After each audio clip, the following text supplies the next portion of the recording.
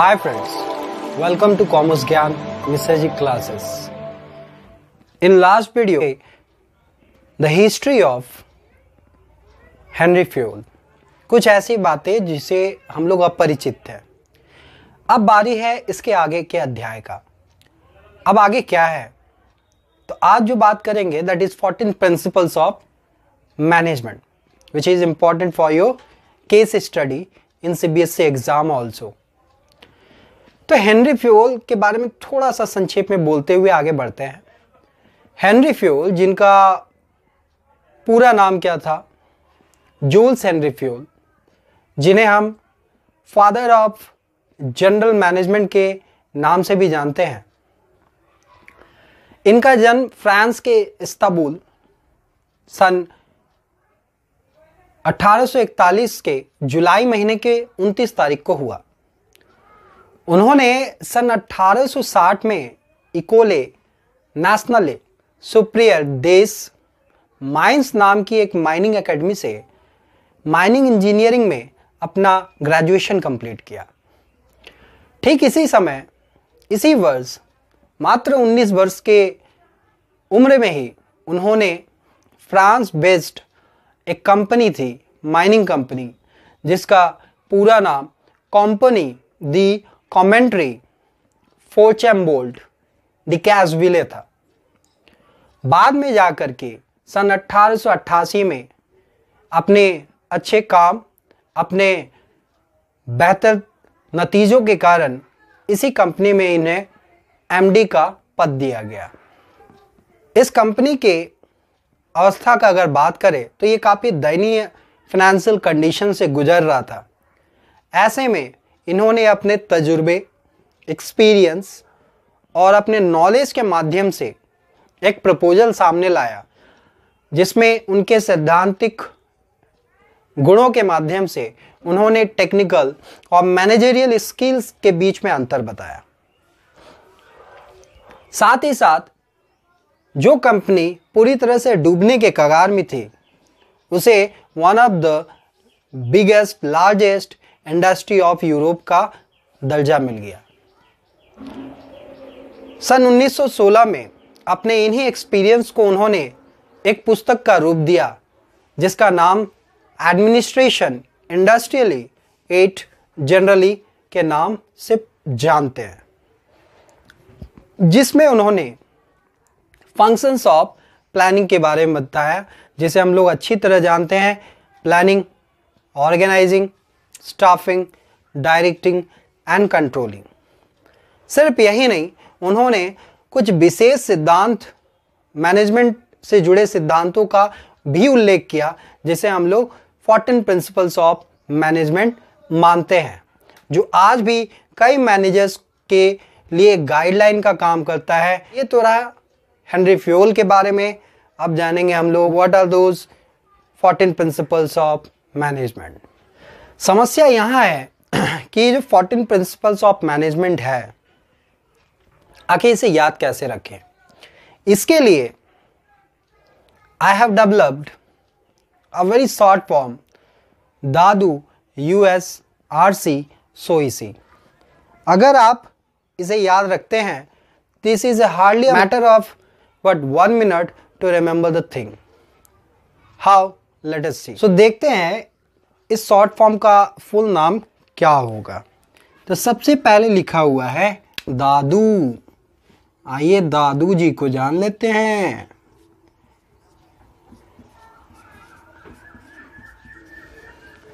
So D for हो गया division of work.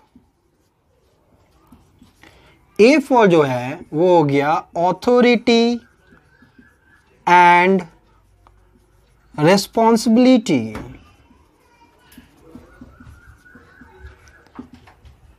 बात करें फिर डी का, तो ये हो गया discipline.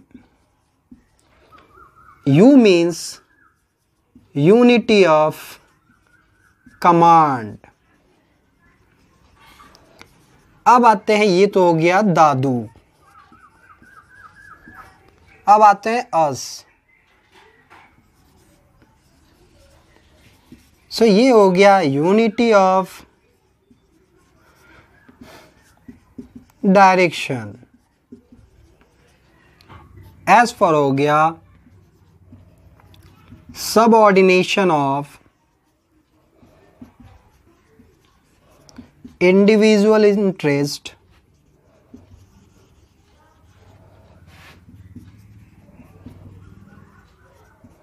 into general interest।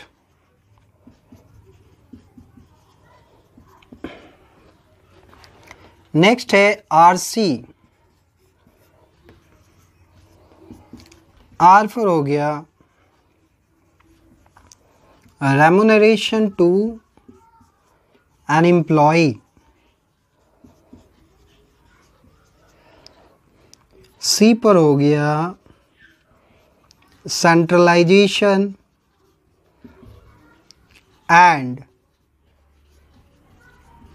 decentralization। तो हमारा हो गया दादू USRC। नेक्स्ट जो है वो है सोई सी। सो S फॉर हो गया स्केलर चैन। O फॉर हो गया principle of order. E for हो गया इक्विटी और principle of equity. S for हो गया stability of tenure of personnel. I for हो गया initiative and the last one E for हो गया स्पिरिट डे कॉप्स। तो ये हो गया हमारा क्या full form of this short word abbreviation. पहला जो है वो है डिवीजन ऑफ वर्क। अब डिवीजन ऑफ वर्क क्या है तो नाम से ही समझ में आ रहा। यहाँ फ्यूल का कहना है कि जो वर्क है टोटल वर्क उसे क्या करना चाहिए, जो हमारे सबऑर्डिनेट हैं, कहने का मतलब जो काम करने वाले एम्प्लॉयज़ हैं उनका अपना कैपेबिलिटी होता है, उनके पास अपना अपना निजी एक्सपीरियंस होता है, उनका अपना क्या क्वालिफिकेशंस होता है। तो ये जो काम होना चाहिए ये कामों का डिवीजन किसके ऊपर बेस्ड होना चाहिए, इन तीनों के ऊपर, as per the capability, their experience and there qualification. तो मैंने एक एग्जांपल अज्यूम कर लिया कि हमारा एक फैक्ट्री का होल वर्क है, ये क्या है एक फर्नीचर तैयार करने वाला कंपनी है। तो जब फर्नीचर तैयार हो रहा है तो डिवीज़न कर रहा है, कोई क्या कर रहा है कटिंग का जॉब कर रहा है, वो लकड़ियों को काट रहा है, कोई क्या कर रहा है वो छोटे छोटे बेड्स को लेकर के ज्वाइन कर रहा है, फिर कोई इसको पॉलिशिंग कर रहा है, फिर कोई शेप दे रहा है अलग अलग फर्नीचर्स का, लास्ट में फिनिशिंग का जॉब किया जा रहा है। तो देखा गया कुछ लोग क्या काटने में बहुत सक्षम है तो उनको हम कहाँ डाल दिए कटिंग के जॉब में, कुछ लोग ज्वाइन करने में सक्षम है उनको कहाँ डाल दिए, किसी को काफ़ी अच्छा नॉलेज है किसका फिनिशिंग देने का तो उनको फिनिशिंग में डाल दिए। तो कहने का मतलब क्या है, जो टोटल वर्क है उस टोटल वर्क को क्या करना है, एक छोटे छोटे टास्क या छोटे छोटे यूनिट्स में डिवाइड कर देना है, और उस यूनिट्स या टास्क को जब डिस्ट्रीब्यूट कर रहे हैं among the employees, that should be based on their capability, their experience and their qualifications. Then only we can get the benefits of what specialization and efficiency. कहने का मतलब उसमें वो क्या हो जाएगा, कुशल हो जाएगा, काफ़ी अच्छा सक्षम कहलाएगा, और उसका जो एफिशिएंसी लेवल है वो काफ़ी क्या हो जाएगा, अच्छा हो जाएगा, क्षमता उसका बढ़ जाएगा। ऐसा क्यों, क्योंकि कहते हैं जो काम में आदमी बार बार करते रहता है उस काम में उसे महारत हासिल हो जाती है। That is what improves efficiency. अब अगर बात करें if violated then, अगर इस प्रिंसिपल का क्या वायलेशन होता है तो ऐसे में क्या हो जाएगा, जो एफिशिएंसी हमारे अंदर आने की क्या मीन्स चांसेस थी वो कम हो जाएगी। दूसरे तरफ स्पेशलाइजेशन का चांस नहीं रहेगा। साथ ही साथ जो डुप्लीकेसी का वर्क है, कोई कटिंग का काम करना था तो ज्वाइनिंग वाला बंदा क्या करके कटिंग करके चला गया, बिकॉज ऑफ व्हाट अननोन क्या हो गया, हमारा काम डुप्लीकेसी में कन्वर्ट हो गया। तो कहने का मतलब क्या है, it what gives the opportunity of duplicacy of work. अब बात करते हैं दूसरे को लेके। दूसरा क्या है, ऑथोरिटी एंड रिस्पॉन्सिबिलिटी। अब ऑथोरिटी का मतलब क्या है, obviously it's a kind of power to take decisions. मान लो हमारा सबऑर्डिनेट है, हमारे नीचे काम करने वाले लोग हैं, तो हमें वो पावर मिलना चाहिए कि हम कोई डिसीजंस क्या खुद से भी ले सकें। अब ये ऑथोरिटी क्या फॉर्मल भी हो सकता है या इनफॉर्मल भी हो सकता है। बात करें रिस्पॉन्सिबिलिटी का, तो इसे क्या कहेंगे, इट इज़ एन ऑब्लिगेशन क्या to complete N assigned job. अगर कोई काम आपको दिया गया है तो ये आपका दायित्व बन जाता है, you are liable to perform that particular job. तो ये तब पॉसिबल है जब उसके ऊपर क्या ये रिस्पॉन्सिबिलिटी भी होगा। अब यहाँ जो समझने वाला चीज़ है, बहुत ज़्यादा ऑथोरिटी किसी को मिल जाए तो वो भी नुकसानदायक है, और बहुत ज़्यादा अगर रिस्पॉन्सिबिलिटी किसी के ऊपर है तो वो भी गलत है। ऐसा कैसे? सपोज मुझे क्या है, एक्सेस ऑथोरिटी है, तो मैं क्या करूँगा, मनमर्जी करूँगा। ऐसे में क्या अपना जो काम है वो भी कोशिश करेंगे क्या किसी और से निकलवा लेने का, क्यों, मेरे पास पावर है टू टेक डिसीजंस। बट अगर रिस्पॉन्सिबिलिटी किसी के ऊपर ज़्यादा है तो भी वो नेगेटिव बन जाता है। क्यों? क्योंकि अगर किसी व्यक्ति विशेष को दूसरे के कामों को ले करके भी किसी व्यक्ति विशेष पर काम थोप दिया जाए, उस पर क्या बर्डन बढ़ा दिया जाए, रिस्पॉन्सिबिलिटी बढ़ा दिया जाए, then the question is how he will perform his job. ऐसे में वो अपना 100% कभी भी नहीं दे पाएगा। So neither it is good word excessive authority nor it is good word access responsibility. तो यहाँ बैलेंस होना बहुत ज़रूरी है। सो इसे एक एग्जाम्पल के एक पिक्चर के द्वारा समझाया गया है कि ये क्या इन दोनों के बीच में बैलेंस होना बहुत ज़रूरी है। बैलेंस होगा तो ही क्या we will get a positive result of this principles of management. So Henry Fayol का कहना है कि जिस ऑर्गेनाइजेशन में या इंडस्ट्री में या फॉर्म में क्या ये गुण पाया जाएगा, बैलेंस्ड ऑथोरिटी एंड रिस्पॉन्सिबिलिटी, वहाँ इसका अच्छा रिजल्ट मिलता है। अब इसका पॉजिटिव इफेक्ट क्या, अगर इस प्रिंसिपल को इस तरह हम लेके चले तो पॉजिटिव इफेक्ट क्या है कि मिसयूज जो होता है ऑथोरिटीज़ का वो नहीं हो पाएगा। दूसरा, ये हेल्प करता है रिस्पॉन्सिबिलिटी को फिक्स अप करने में कि आपका ये दायित्व है, आपका ये दायित्व है। ऐसे में क्या होता है, टाइम टू टाइम हमारा जॉब कंप्लीट होता जाता है। अब नेगेटिव इफेक्ट क्या, अगर हम इस प्रिंसिपल्स ऑफ मैनेजमेंट का वायलेशन करेंगे तो ऐसे में हमारा जो नेगेटिव इम्पैक्ट आएगा वो क्या है, तो first one is delay in work. क्यों? वो बोलेगा भाई मेरा काम नहीं था उसका था, ये बोलेगा मेरा काम नहीं था उसका था, तो काम क्या पेंडिंग रह जाएगा। Second, misuse of authority due to excessive authority. अगर ज़्यादा हम अथॉरिटी किसी के हाथ में दे देंगे, मीन्स पावर दे देंगे, तो ऐसे में वो क्या करेगा, अपने उस पावर का गलत उपयोग करेगा, वो भी ठीक नहीं है। थर्ड हो गया over burden with excessive responsibility. पहले ही बताया, अगर किसी को ओवर बर्डन कर देंगे then he can not perform his word best. So third one क्या है, थर्ड वन इज डिसिप्लिन। अब डिसिप्लिन का मतलब क्या है, डिसिप्लिन मीन्स तो अनुशासन है। कहते हैं कि कोई भी काम में अगर प्रॉपर डिसिप्लिन नहीं है तो वहाँ 100% एश्योरिटी नहीं होती है सक्सेस का। तो फ्योल का भी मानना था कि ओबीडियंसी होना चाहिए। क्या चीज़ को लेकर के, जो हमारे जनरल रूल्स रेगुलेशन या गाइडलाइंस है एक काम को सिस्टमेटिकली परफॉर्म करने के लिए, तो वहाँ पे आइदर आप कह रहे हो सुपेरियर का या आप कहो सबऑर्डिनेट का, दोनों को क्या कमिटमेंट पे अपना ओबीडियंसी होना चाहिए। मीन्स अपने कमिटमेंट से वर्ड पीछे नहीं हटना चाहिए। एक एग्जाम्पल पकड़ते हैं, suppose I am manager and ABC are word my subordinates. तो ऐसे में मैंने एक अपॉर्चुनिटी दिया अपने सबऑर्डिनेट्स को कि अगर आप अपने काम को ओवर टाइम तक करते हो then you will be paid what little bit more than your what ever you are getting, suppose a kind of bonus. तो ऐसे में क्या हुआ, ABC का भी क्या फर्ज बनता है कि वो अपने काम को इफेक्टिवली एफिशिएंटली करें।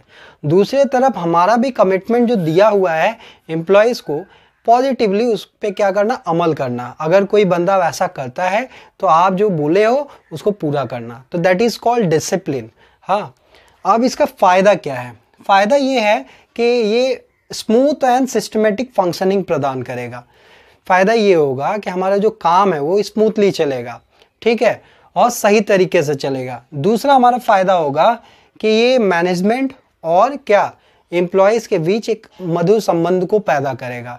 मान लेते हैं कि अगर वो बंदा क्या मैनेजर जो है अपने कमिटमेंट से दूर हटता, तो ऐसे में क्या होता, नेक्स्ट टाइम जब कोई क्या ये कमिटमेंट करता तो employees will never believe on their words, so that is important. तो ये तो हो गया बेनिफिट्स का। अब कॉन्सिक्वेंसेस क्या आ सकता है अगर वायलेशन होता है इस प्रिंसिपल का? तो पहला हो जाएगा डिसऑर्डर, कंफ्यूजन एंड केओस। तो यहाँ पे क्या हो जाएगा, कोई भी काम सिस्टमैटिकली नहीं होगा। अब सिस्टमैटिकली नहीं होगा तो वहाँ कन्फ्यूज़न क्रिएट होगा, कन्फ्यूज़न होगा तो केओस आएगा। इसके बाद वेस्टेज ऑफ रिसोर्सेज, कोई ठीक से काम नहीं करेगा तो हमारा जो रिसोर्स है वो बिना मतलब का यूज़ होगा, मीन्स हम अपने ऑप्टिमम रिजल्ट पे नहीं पहुँचेंगे। तो ऐसे में हमारा रिसोर्स क्या हो रहा है, वेस्ट हो रहा है। और third one is delay in work. तो ये हो गया कॉन्सिक्वेंसेस ऑफ डिसिप्लिन। अब बात करते हैं चौथे, दादू के चौथे अंश पे, that is unity of command. Command का मतलब समझ में आ रहा है क्या, कि किसी से ऑर्डर रिसीव करना। अब आप खुद समझो कि आपको कन्फ्यूजन कहाँ होगा।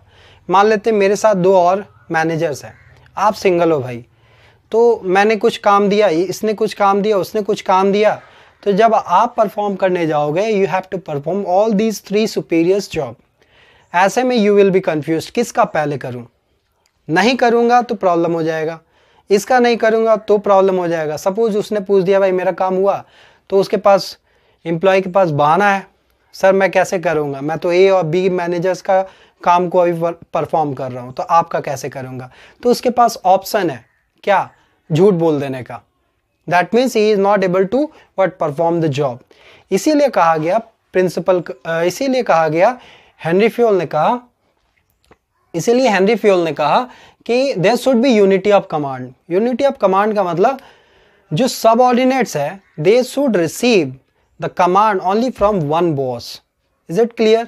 तो ये एक डायग्राम है जिसमें सपोज तीन सबऑर्डिनेट्स है, वो एक ही बंदा से क्या कर रहा है, ऑर्डर रिसीव कर रहा है, ठीक है, ऑर्डर रिसीव कर रहा है। तो ये हो गया यूनिटी ऑफ कमांड, ठीक है। Each subordinate should receive orders and be accountable only to one superior. अब ऐसा होने से फ़ायदा ये हो जाएगा कि उस बंदे में कोई कन्फ्यूज़न नहीं रहेगा, उसको वही काम करना होगा जिसका काम वर्ड जिससे वो कमांड पा रहा है। दूसरा बात करें, क्लैश नहीं होगा, क्या चीज़ का, ईगो का। वहाँ पे कन्फ्यूज़न था कि ए का नहीं करेगा बी का कर देगा, तो बोलेगा भाई ए का किया बी का नहीं करता है, तो ऐसा कन्फ्यूज़न वहाँ क्रिएट होने का डर रहेगा।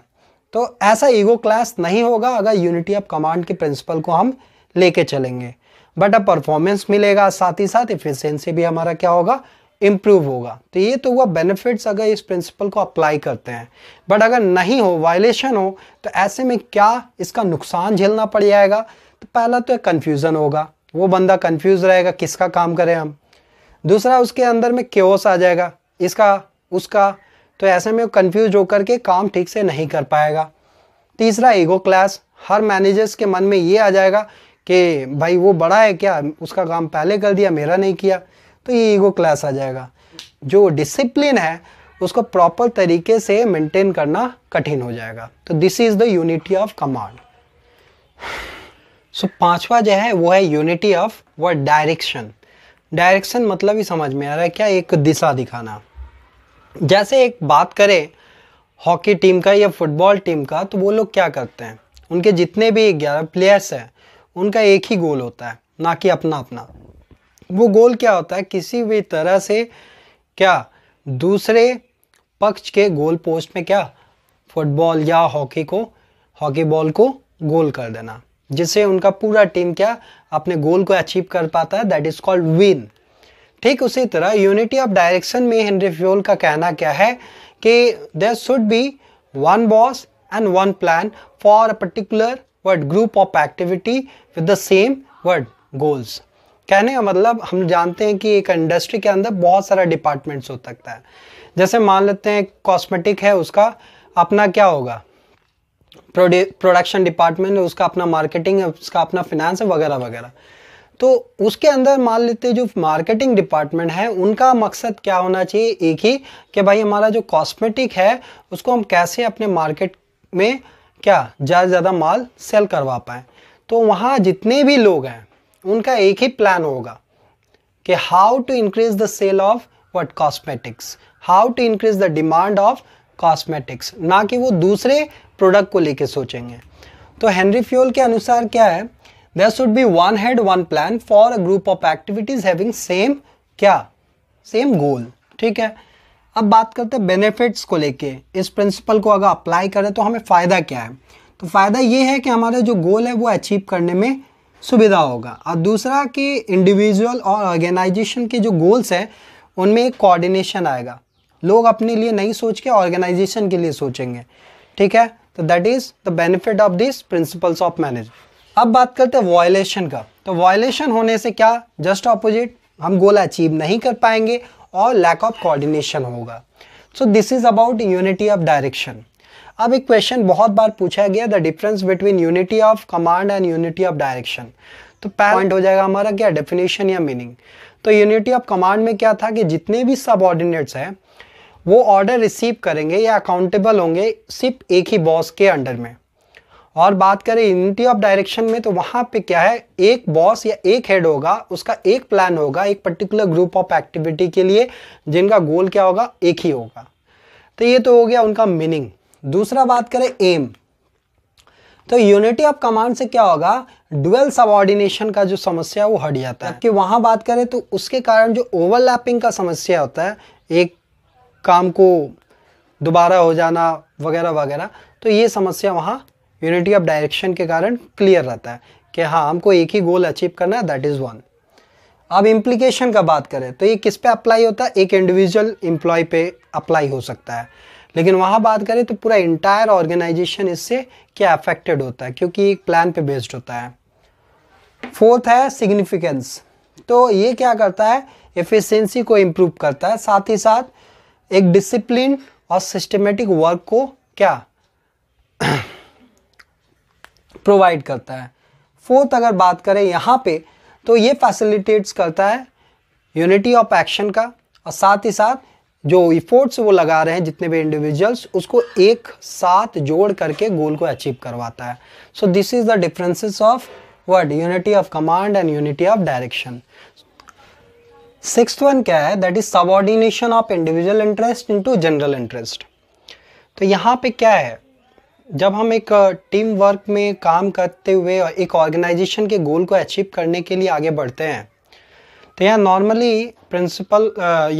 नॉर्मली फ्योल का कहना था कि जो इंडिविजुअल्स हैं, मीन्स जो एम्प्लॉयज़ हैं, उन्हें पहले अपने इंटरेस्ट को भूलना होगा, और अपने इंटरेस्ट को भूलते हुए क्या करना होगा, ऑर्गेनाइजेशन का जो इंटरेस्ट है, दैट इज़ गोल, उसको अचीव करना उनका अपना इंटरेस्ट बन जाना चाहिए।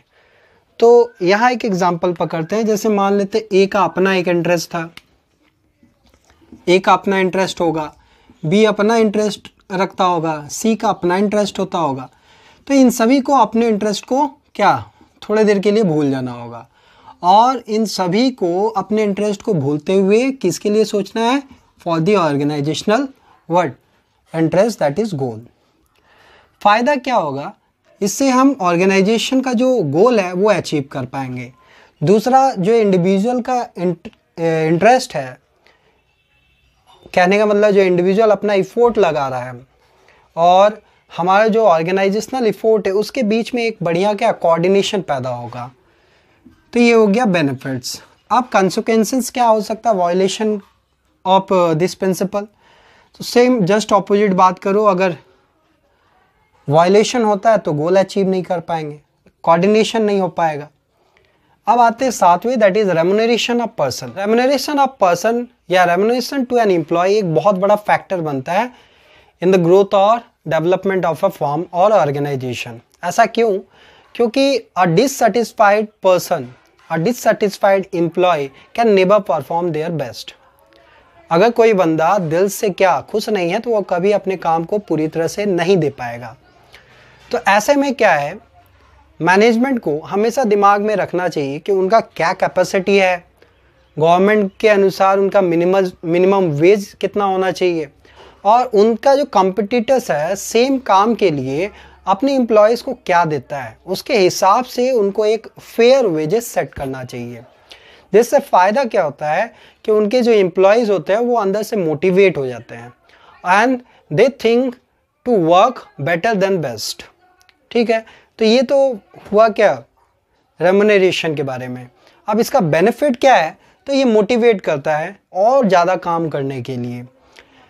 दूसरा, improves in commitment of employees जो अपने वर्ड्स देते हैं कि हमको ये काम परफॉर्म करना है, तो उसको ये इम्प्रूव करता है। क्यों? Because they are getting well paid. आप कंसिक्वेंसेस का बात करें, अगर वायलेशन होता है इस प्रिंसिपल का, तो ऐसे में क्या मोटिवेशन नहीं होगा, they become demotivated.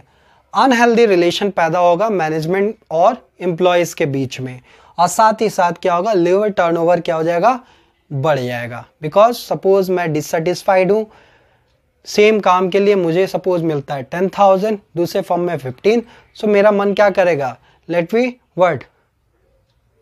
We transfer from here to that particular company. तो ये चीज़ ना हो।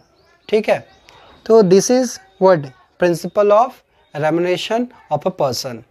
बात करें नेक्स्ट प्रिंसिपल का, तो वो है सेंट्रलाइजेशन एंड डिसेंट्रलाइजेशन। सेंट्रलाइजेशन का कॉन्सेप्ट क्या है? सेंट्रलाइजेशन का कहना है कि जितने भी अथॉरिटीज़ या पावर्स है वो किसी एक के हाथ में होगा, नॉर्मली वो टॉप लेवल के हाथ में होता है। ये बहुत अच्छा किस केस में होता है, जहाँ पे क्या साइज ऑफ ऑर्गेनाइजेशन क्या स्मॉल है, या वहाँ पे जो लोग हैं वो इनएफिशिएंट है। बट अगर बात करें डिसेंट्रलाइजेशन का, तो यहाँ इवनली डिस्ट्रीब्यूशन किया गया है किसका, जो पावर्स है या जो अथॉरिटीज़ है, किसमें, ऑल लेवल्स ऑफ मैनेजमेंट में। मीन्स कुछ टॉप को है, कुछ मिडल को है, कुछ हमारा लोअर लेवल ऑफ मैनेजमेंट को है। फ़ायदा क्या है, तो क्विक डिसीजंस ले पाते हैं।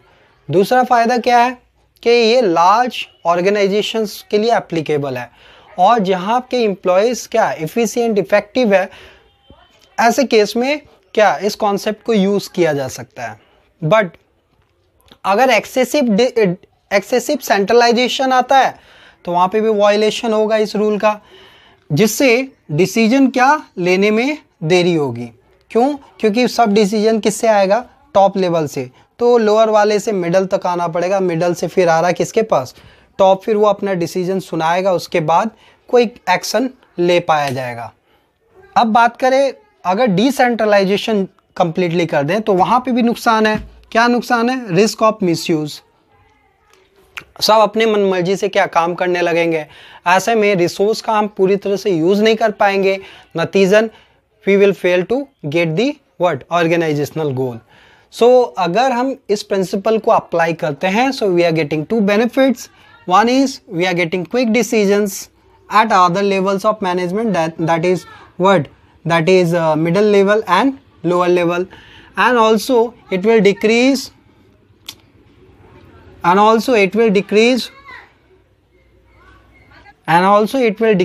workload of superiors, means top level का काम क्या होगा, काफ़ी हद तक कमने लगेगा। तो ये तो हो गया सेंट्रलाइजेशन एंड डिसेंट्रलाइजेशन। अब बात करें स्केलर चेन का, तो स्केलर चेन मीन्स क्या है, एक चैन ऑफ अथॉरिटी है फ्रॉम टॉप टू बॉटम। तो कहने का मतलब ये एक चैन ऑफ अथॉरिटी या कम्युनिकेशन को बताता है, जहाँ फ्लो जो होता है कम्युनिकेशन का वो टॉप टू बॉटम होता है। सपोज एक एग्जांपल लेते हैं, ई अगर चाहता है कांटेक्ट करना किससे, आई से, ऐसा नहीं है कि ये डायरेक्ट इससे कांटेक्ट कर लेगा। ई को पहले जाना होगा डी के पास, फिर सी के बी, बी से ए, ऐसे करते हुए आई तक हम पहुँचेंगे।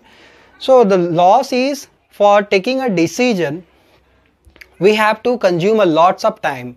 तो ये क्या काफ़ी ज़्यादा समय लग जाता है एक डिसीजंस को लेने में। बट सडनली अगर मान लेते हैं अर्जेंसी आ गया और हमको क्विक डिसीजन लेना है, तो ऐसे में स्केलर चेन का कॉन्सेप्ट बिल्कुल ही एप्लीकेबल नहीं है। सो ऐसे में हेनरी फेयोल का कहना है कि वहाँ एक शॉर्टकट है। शॉर्टकट क्या है, वहाँ दो कंडीशन है कि भाई employees should be what of same rank और इक्वल पोजीशन, पहला बात। दूसरा बात, एम्प्लॉयज को अपने सुपीरियर से क्या अनुमति ले लेना होगा। There after that they can what contact with each other of the same level of what department or of the same level of rank। वो आपस में क्या अपने इंफॉर्मेशंस को क्या साझा कर सकते हैं। तो ऐसे जो प्रोसेस, ये जो प्रोसेस है, इस प्रोसेस को हम लोग गैंग प्लैंक के नाम से जानते हैं।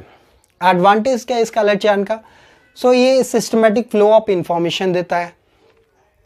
दूसरा, लैक ऑफ कम्युनिकेशन गैप, चूंकि ये सबसे होके गुजरता है तो कम्युनिकेशन गैप ना के बराबर होता है। बट अगर इसका वायलेशन होगा तो just opposite communication gap create होगा, और साथ ही साथ सुपेरियर और सबऑर्डिनेट के बीच में क्या एक अनहेल्दी एनवायरनमेंट क्रिएट होता है। अब बात करते हैं प्रिंसिपल ऑफ ऑर्डर का। प्रिंसिपल ऑफ ऑर्डर के अनुसार जो हमारा मटेरियल है या जो हमारा क्या मैन पावर है, उनको एक सुटेबल प्लेस मिलना चाहिए। फ़ायदा ये होता है, इससे क्या वेस्टेज ऑफ टाइम का बचत होता है, साथ ही साथ जो लेबर एफिशिएंसी है उसको बचाया जा सकता है और उसको हम फर्दर क्या यूटिलाइज कर सकते हैं उनके कामों के लिए।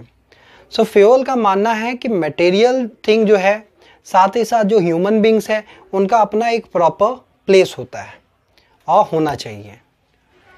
तो इस प्रिंसिपल ऑफ ऑर्डर का अगर बेनिफिट देखें तो it provides efficient use of what resources. क्यों? क्योंकि हमारा जो एफिशिएंसी है वहाँ बचता है, वेस्टेज ऑफ टाइम बचता है, जिन दोनों को हम लोग कहाँ यूज़ कर पाते हैं, यूटिलाइजेशन ऑफ रिसोर्स पे। दूसरा बात करें स्मूथ फंक्शनिंग, तो अगर हर चीज़ सही जगह पे रहता है तो ऐसे में जो काम है वो सही तरीके से चलता है। अब consequences of violation of this principle क्या है? इनएफिशिएंट यूज़ होगा क्या रिसोर्सेज का, और जो डिसिप्लिन है वो डिसिप्लिन क्या होगा वहाँ पे क्या ख़त्म हो जाएगा जो ऑर्गेनाइजेशन का है। तो ये तो रहा प्रिंसिपल ऑफ ऑर्डर। अब बात करते हैं 11th, that is principle of equity. Equity से समझ में आ रहा है कि हमारे लिए एम्प्लॉयज़ क्या है, एक समान होने चाहिए। प्रिंसिपल ऑफ इक्विटी मतलब जब हम एक अपने आँखों से देखते हैं तो जो भी एम्प्लॉयज़ है सब एक जैसे दिखने चाहिए। मीन्स वहाँ कोई डिस्क्रिमिनेशन नहीं होना चाहिए। Either you are talking about on the basis of religion, on the basis of sex, that is male female, on the basis of what language or caste etc. तो यहाँ उनके बीच में कोई डिस्क्रिमिनेशन नहीं आना चाहिए। अगर ऐसा होता है तो उससे क्या होता है, हमारे जो ग्रुप ऑफ पीपल जो काम कर रहे हैं उनके बीच में क्या एक अनहेल्दी वर्किंग कल्चर डेवलप हो जाता है, which is not good for the what achievement of organisational goal.